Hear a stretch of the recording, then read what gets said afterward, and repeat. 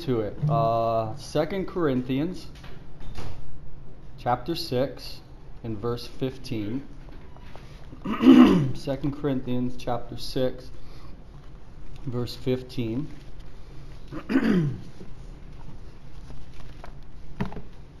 And if you can handle two places, 1 Timothy 5:8.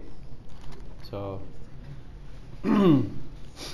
if you're strong, get one finger in 2 Corinthians 6:15 and get the second finger in 1 Timothy 5:8.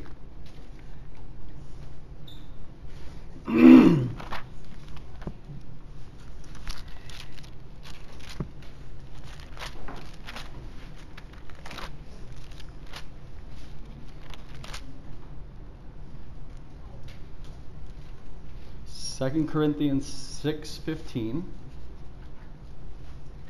and 1 Timothy 5:8.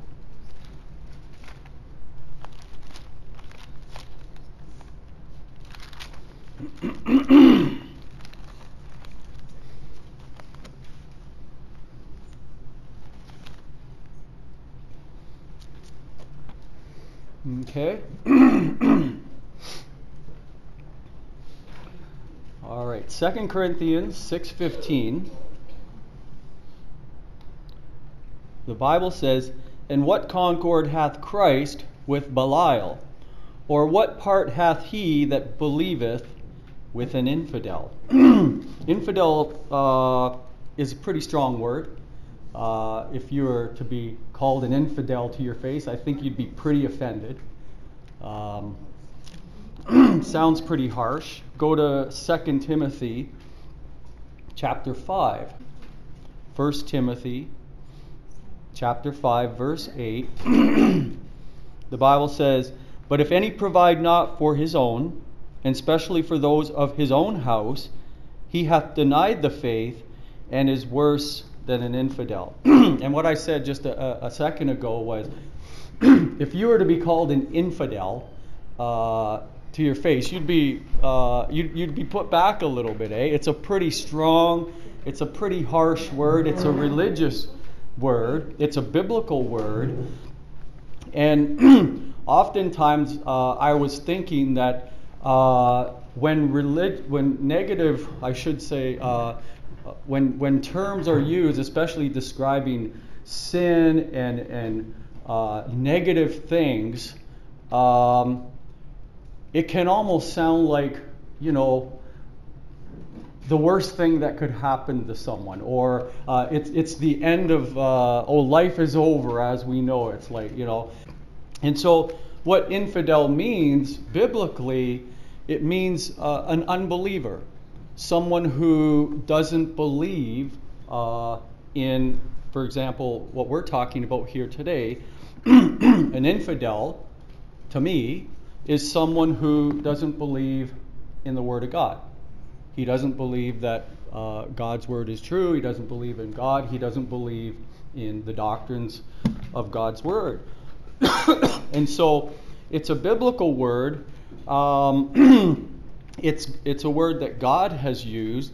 And I guess if you want to take God's Word and apply it in your own religion, if you were an atheist or you were, believed something, and if I didn't believe with you, you could call me an infidel and by definition be right. To you, I'm an infidel. I don't believe what you believe. And usually it goes with religious belief. I was talking to a lady back here before the service, and did you know the elections are coming up in Canada? And the elections are even coming up in the United States. So there's a lot of political activity going on. And usually when elections come, you find out that there's a lot of infidels when it comes to politics. If I'm a conservative and you're a liberal, well, you may be an infidel to me. If you're a liberal, that's just the way it goes. I mean, the lady back there was very passionate about hoping that Justin Trudeau would be elected. And if I really cared about politics and I cared, that Andrew Scheer got elected, well, that would cause a bit of friction between the two of us. And certainly the way she felt about Justin Trudeau, she really liked him. She didn't, think much of Andrew Scheer. So it's a good thing that I don't think much of politics, because I probably would have gravitated to Andrew Scheer, and she probably wouldn't have, felt too comfortable with me, and maybe looked at me as an infidel. So, the one thing about hearing a word like infidel, again, it's like, because of religion and false religion, you hear that term and you almost think, well, if you're an infidel, there's no hope for you. But you know what? If you're an infidel and you don't believe the Bible, you don't believe in the Word of God, there is hope for you, because infidels can go from infidels to believers. There's a lot of things that you could not believe in, and then all of a sudden believe in it. Somebody could teach you a better way to be a carpenter. Let's say you're building something and you're doing it one way, and someone comes along and says, hey, there's a better way to do this. And you say, oh, well, yeah, I'm very interested in a better way. Show me the better way. And you learn the better way and you do it. But if someone comes to you and says, I have a better way of doing this and I can show you, and you say, I don't want to know the better way, I'm happy where I am, that person might look at you and go, what an infidel. Or, or at least what an unwise person, right? And especially if someone's going to offer it to you for free. Now, there's a lot of self-help courses and a lot of things that you can learn, but a lot of those things have a very high price tag, especially if you want to learn how to get rich quick, right? If you want to learn how to get rich quick, from those advertisements on the radio and on the news and on the internet, usually there's a hefty fee that comes with it. Young ladies and young men, be very careful about those ads that say, we can teach you how to be a model or an actor or an actress. Just come, give us $500 and we'll, you can come into our program. And usually, it doesn't work out. So,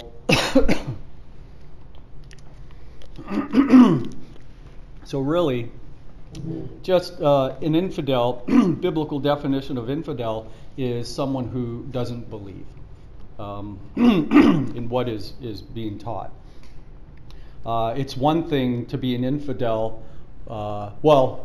The reason why the word is so strong is because the English language is very special. God used the English language to make an impact on people. And the Word of God has an impact when you read it. And that's why, that's one of the examples or the facts of the King James Bible is the English language in its purity has a strong impact. And yet when you hear the word infidel, it's like, you might not even know the definition, but it's like, oh, I don't like the sound of that, right?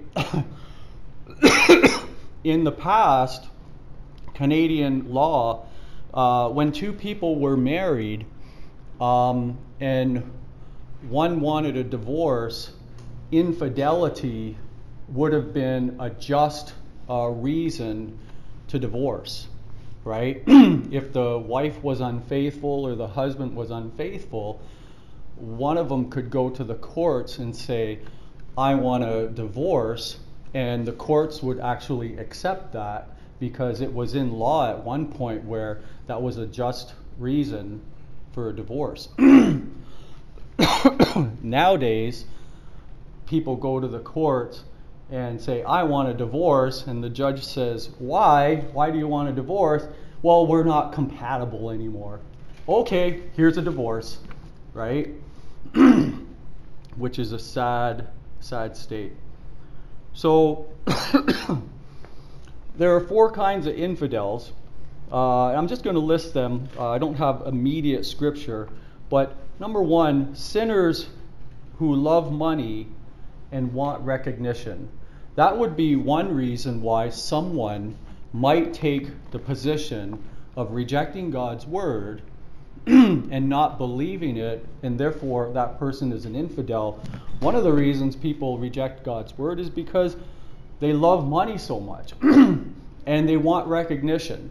Well, you know, if you're someone who loves money and wants recognition, you're going to come pretty quick to God's word where he tells you the love of money is the root of all evil, and men who go after that and love money, they drown themselves with many sorrows. Okay? So, if you love money, you probably won't like this book, because this book tells you that the love of money is the root of all evil.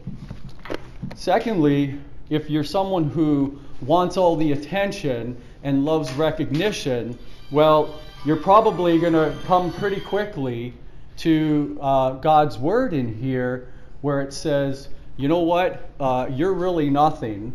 I'm everything, and I deserve, not me, God, and God deserves all the recognition. And I can tell you firsthand that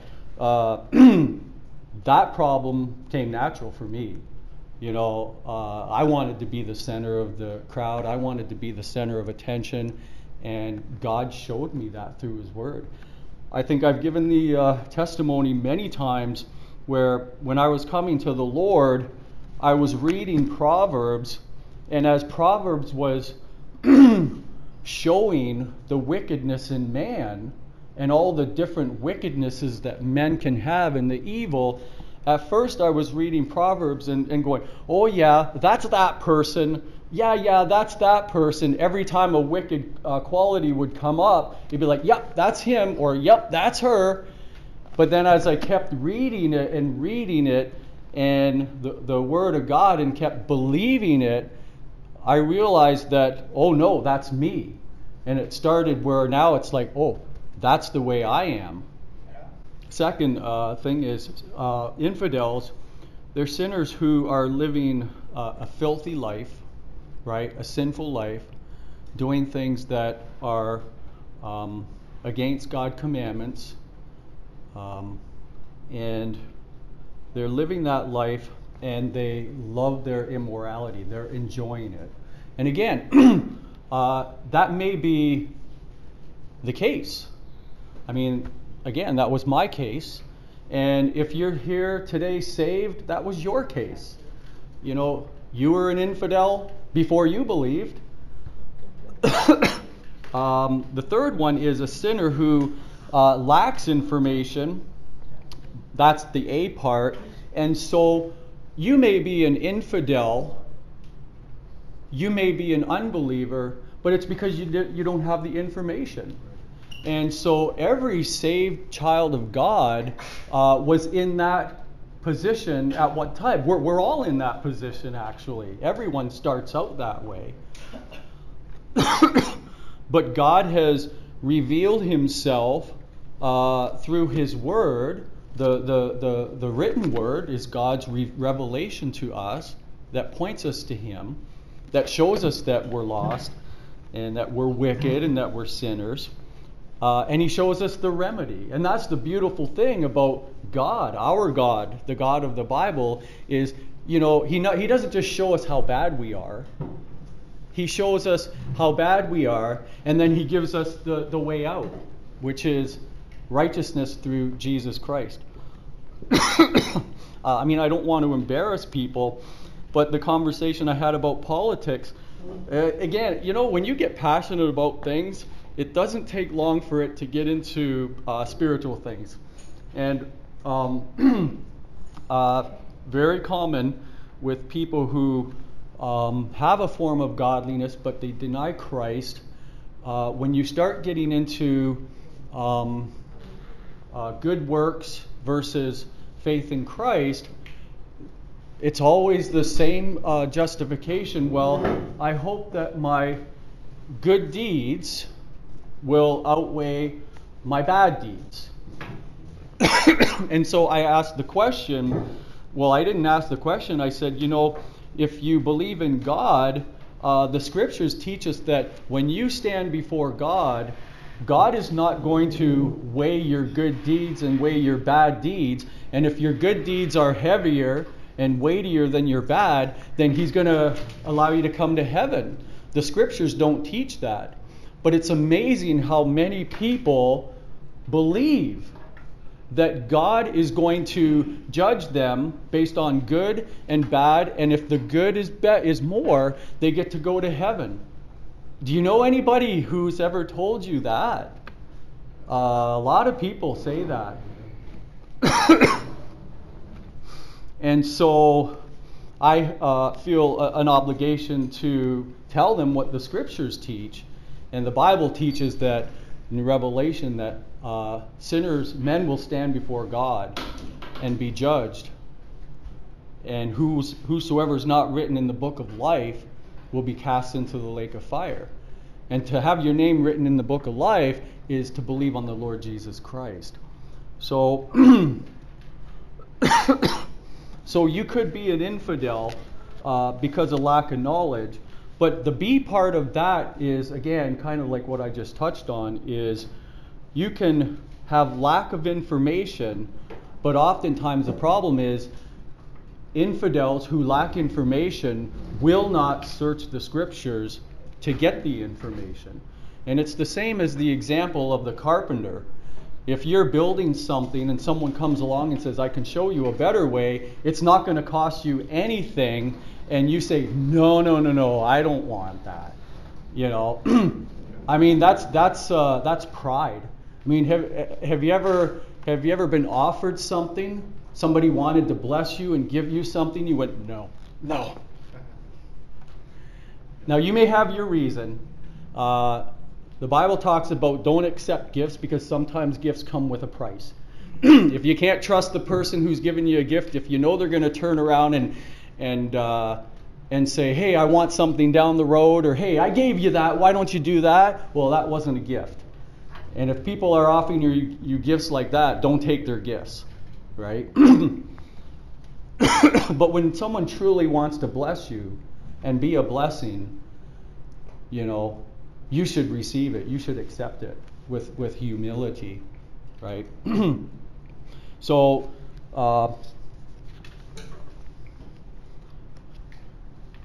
infidels lack information, and the worst part of it is they will not search the scriptures to be taught. And the last example of an infidel would be a sinner who has been brainwashed. Growing up from youth, there's a lot of different ideologies and philosophies and religions, and so many people are brainwashed. They just have been taught a certain way, and they believe it. And in many cases, there can be a false religion, a false way that's taught by very good people. And so you see a good person, and person's pretty good, they treat you pretty good, parents are feeding you, clothing you, treating you pretty good. Well, why wouldn't you trust them, right? But the fact is, it could be a false way. And so therefore, you could be indoctrinated or brainwashed into a false way. But you know what? The truth of the matter is we all have common sense.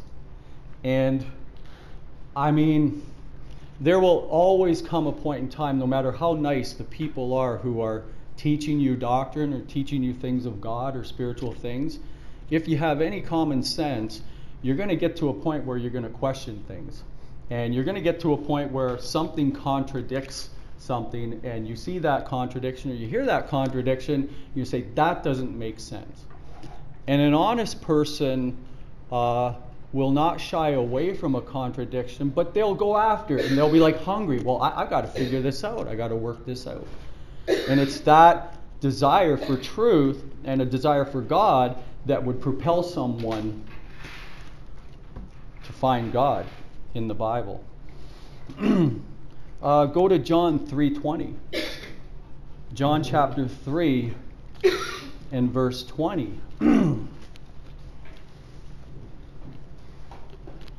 John chapter 3 verse 20. I'm going to give you a very simple way. Very simple way. 2 verses that will help you decipher between an honest and a dishonest person. Okay? The difference between an honest and a dishonest person. This message is going to be very simple today. Very simple. There's a lot of confusion.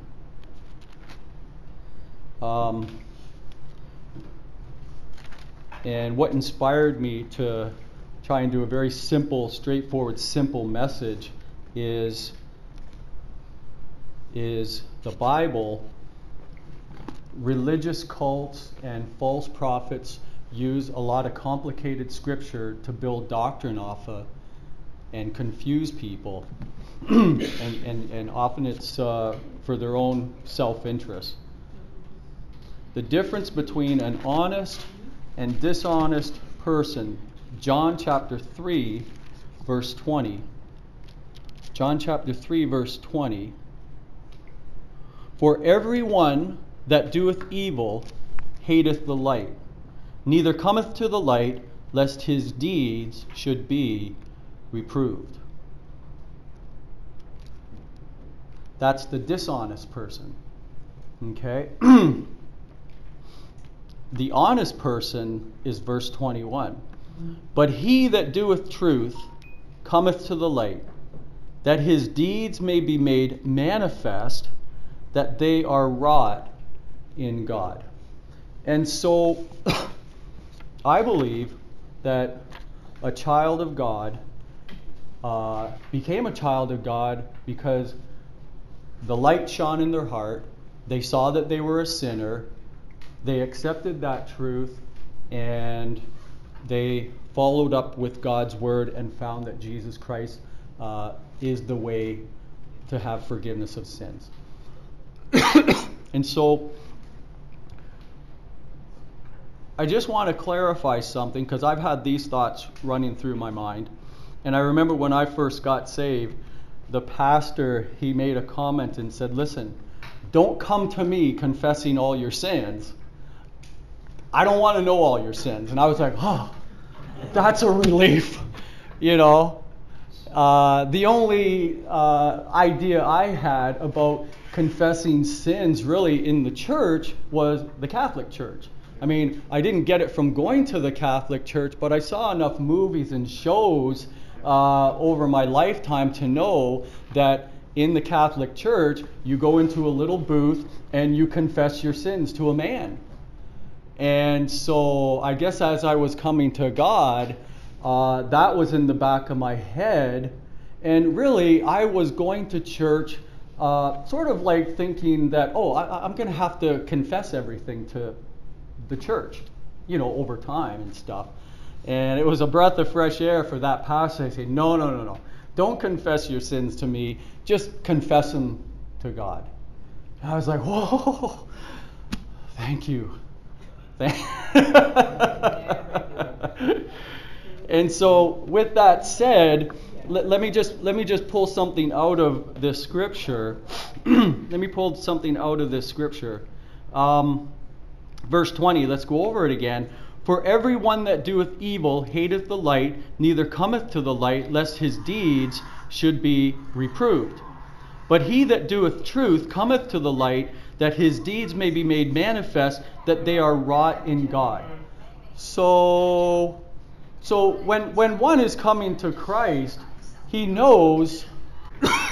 So an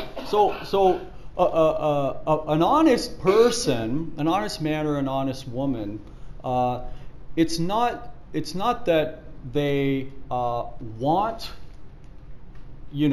their sins and their deeds and that exposed, but I believe it's that they understand that they are sinners, and one's deeds are exposed to God because God knows everything.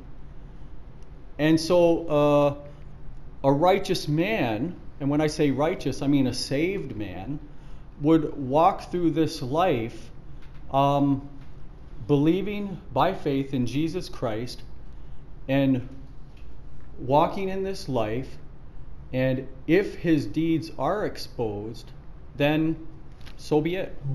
I mean, he or she's not gonna go about trying to, reveal their sins and stuff. And yes, Christians do sin. Yes, Christians do things that they shouldn't do. It's true. They say things that they shouldn't say. And but I believe a good man, a good woman, understands the fact, and I'm saying like a saved person, understand the fact that, you know what, I have baggage, I have sin. God, be merciful. Don't reveal, the things in my life. Don't expose, me, right? And that fear that, God could expose you for the things that you're doing is motivation to stop. But, I believe that sometimes God is merciful to his people. Very merciful. And so he doesn't expose things, right? But I wouldn't tempt the Lord thy God. So, verse 21, but he that doeth truth cometh to the light, that his deeds may be made manifest, that they are wrought in God.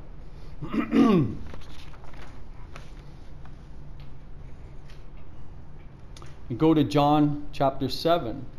God challenges men to try his word. So, if you may not be saved, but if you're an honest person and you're looking for the truth, God challenges you to try out his word. John chapter 7.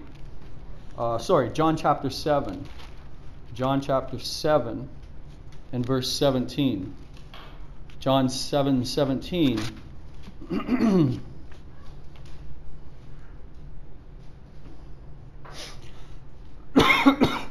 If any man will do his will, he shall know of the doctrine, whether it be of God or whether I speak of myself. He that speaketh of himself seeketh his own glory, but he that seeketh his glory that sent him, the same is true, and no righteousness is in him. So men were attacking Jesus and blaming Jesus and accusing Jesus of being one of those infidels that was just out for his own glory. Right? The list that we went through earlier. They were accusing him of wanting recognition. Right? And Jesus was telling them, I came to do the will of my Father. Right? This is not my doctrine. This is my Father's doctrine. And he's challenging the unbeliever, hey, give it a try. What was the verse? 17. He says, if any man will do his will, he shall know of the doctrine, whether it be of God or whether I speak of myself. So if you're an ignorant infidel or an ignorant unbeliever and you don't know, you've never tried it, well, God is saying here, try it. Read my word and see whether it's true or not. And if you heed that advice, with an honest heart, you'll find that, hey, it does work. It is good. It is right. Same in John chapter 20. John chapter 20, verse 31. John 20, verse 31.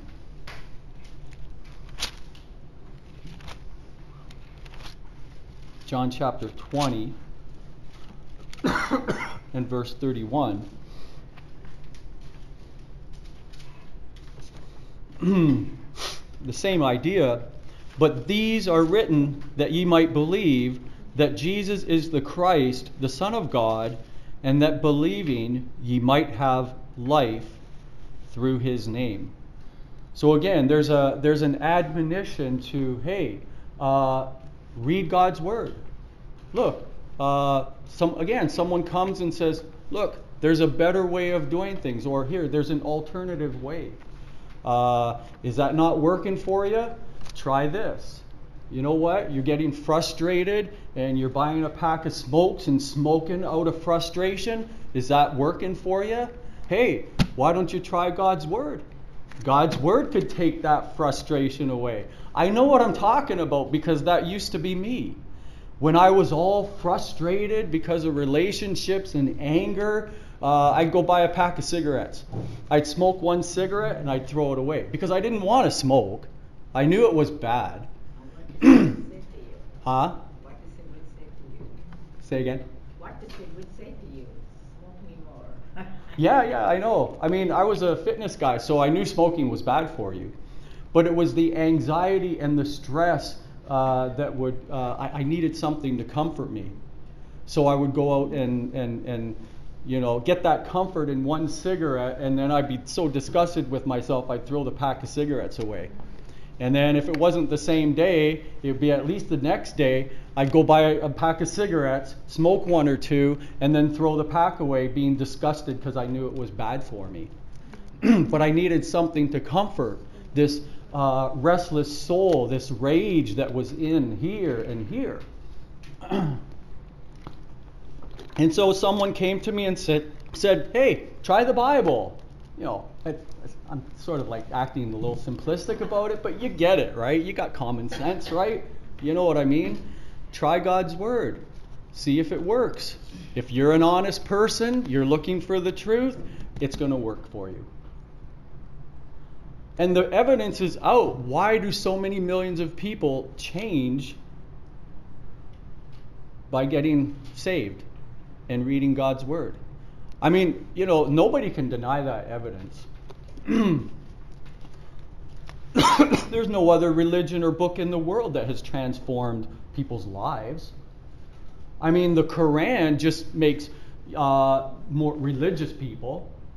But there's have you ever heard any claims of the Quran totally changing people's lives? I was looking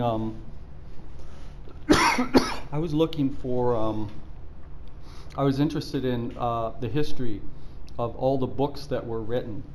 And I was Googling and I was asking questions, and I heard a preacher make the statement that the Bible is, there's been more copies printed and sold of the Bible than any book in the world, even to the date of that preacher, which I think was in 1994. And so I got curious, and so I started Googling to find out what was the most popular book in history. And I asked it in a lot of different ways. The Bible never came up. And I thought to myself, oh, well, either this guy's wrong or Google is set up in a way and the people who are doing this stuff are not being honest, or they're just focusing in on certain books and certain things which kept coming up. So I asked it in a different way, and I came up with a website. It was the 10 most read books in the last 50 years. And what would you think is at the top of the list? The top 10 most read books. What's the Bible? Right? The Bible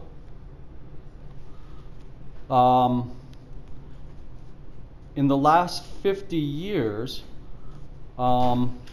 3.9 billion copies. That's a lot. Now, just to put it into perspective, all the books, the total number of books published in history, how can it be accurately perfect? But they've estimated 129,864,880. So almost 130 million books have been published in modern history. That's a lot of books. And out of all those books, I wish I had one of those fans. Sure, I'll take it.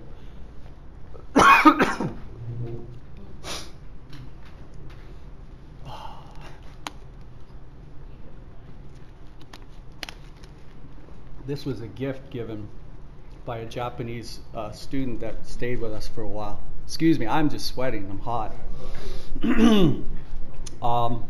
So the Bible is the number one most read book, okay, at 3.9 billion copies. Anybody want to take a guess what the second place book is? Most popular, most read, second place? Any idea? Want to guess? You know what we do when we go to Costco? Before we get through and pay, we guess what the bill's going to be. And we have a contest between ourselves. Anybody want to guess? The works of Mao Zedong, which is what, Chinese philosopher, politician, There's billions in China. Billions in China, yeah.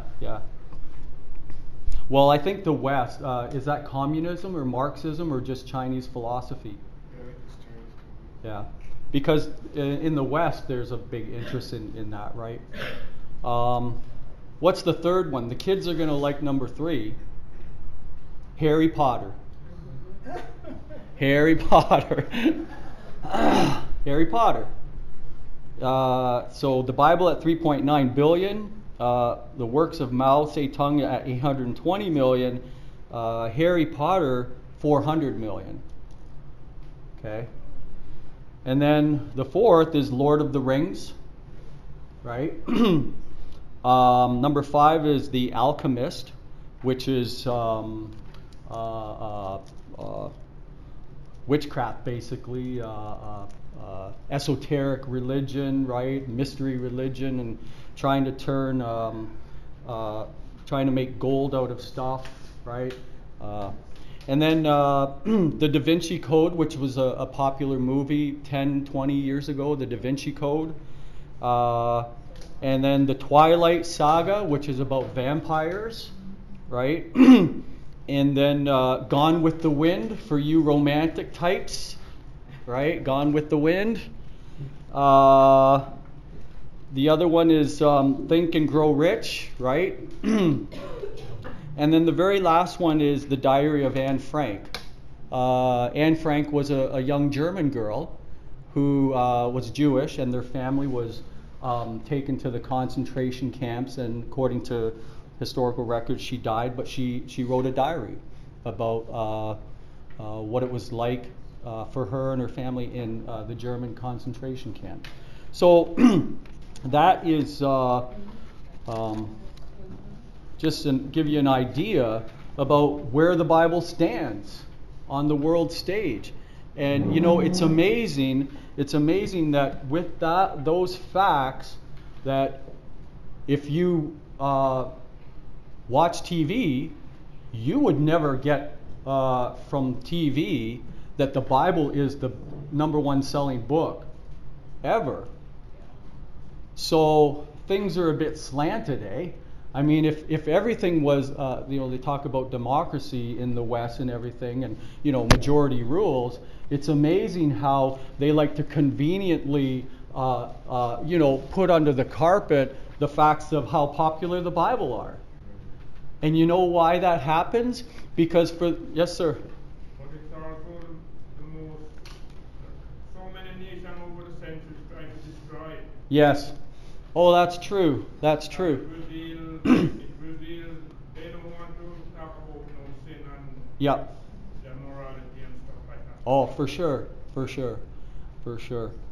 Yeah, they try to get rid of it. And you know who's trying to get rid of it? The list of people that we went through at the beginning. Infidels. Infidels who want all the recognition for themselves or for their own group, right? And that's why as time passes, you get men who love the Lord, love His Word, churches start, and over a few generations, those churches get a lot of people, and they get bigger, and what gets sacrificed? The Word of God, right? Because men start, wanting the recognition, and they so forth and so forth. So, so I'm going to bring this to a conclusion.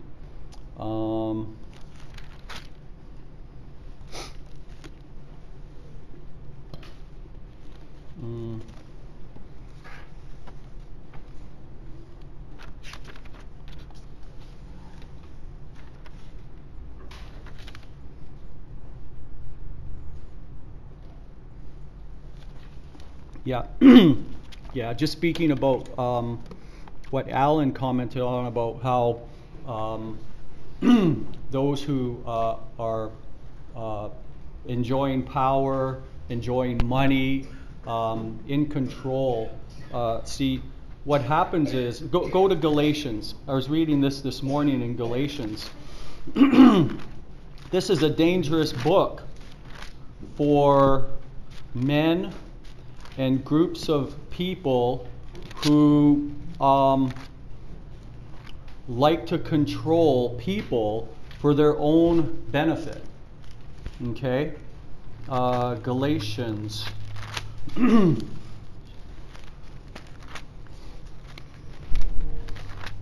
Galatians. And I love this section of the Bible because it's so free, and it's so the whole point of it is to deliver one out of bondage, not just the bondage of sin, but the bondage of religion and the bondage that men can put on people. Galatians chapter 3 and we'll start at verse 13. Galatians 3 verse 13. Christ hath redeemed us from the curse of the law, being made a curse for us. For it is written, Cursed is every one that hangeth on a tree, that the blessing of Abraham might come on the Gentiles through Jesus Christ, that we might receive the promise of the Spirit through faith. Brethren, I speak after the manner of men.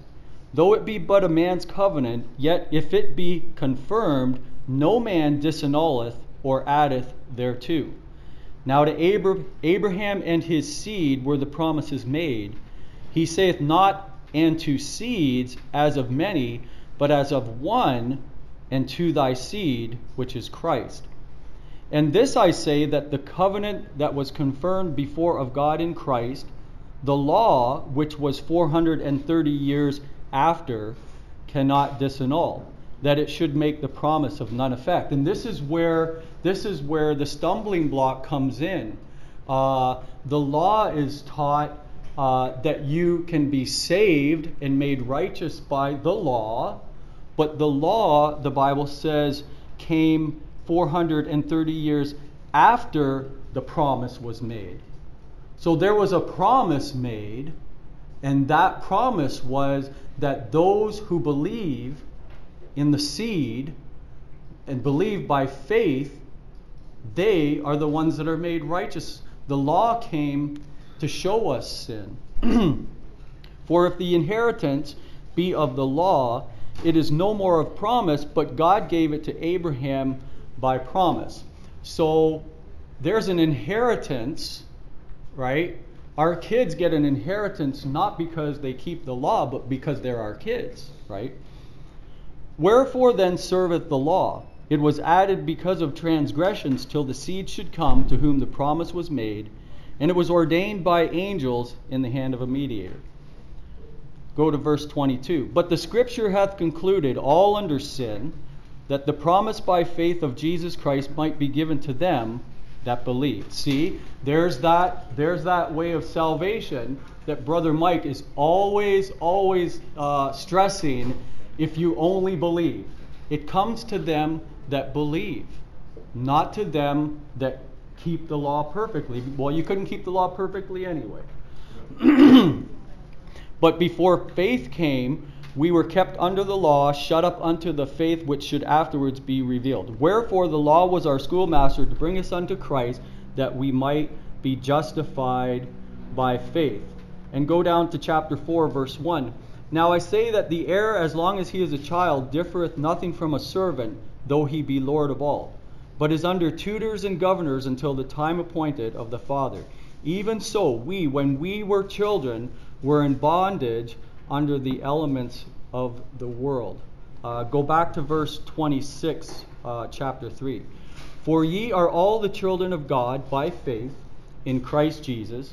And by the way, you have to add some context to that, because if you're unsaved, you're not a child of God. Okay? And that's where cults and religions take one verse of the Bible and they create a whole church doctrine. And they might use that verse and say, hey, we're all children of God. Come on in. You're accepted. Everybody's accepted. But who's talking here? He's talking to all the believers. So all the believers here, ye are all the children of God by faith in Christ Jesus. For as many of you as have been baptized into Christ have put on Christ. There is neither Jew nor Greek, there is neither bond nor free, there is neither male nor female, for ye are all one in Christ Jesus. If ye be Christ, then are ye Abraham's seed and heirs according to the promise. And so the point of the matter is, and I'll bring this will be the conclusion, is when it comes to being saved and children of God, it's not a matter of male or female.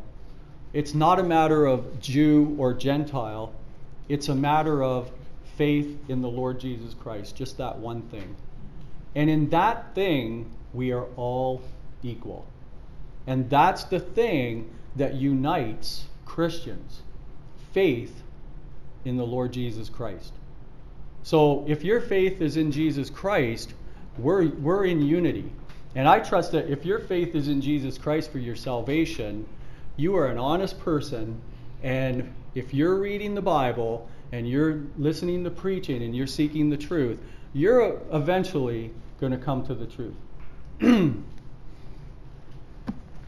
And that's all I have for today.